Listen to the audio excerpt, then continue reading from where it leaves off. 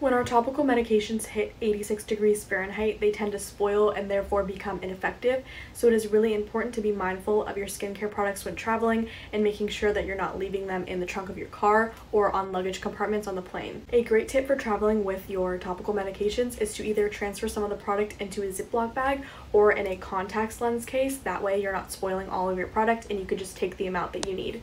As a little visual demonstration, here is our peeling lotion inside a contact lens case. So you just put however much you need and screw the cap back on. And now this is super convenient and easy to travel with.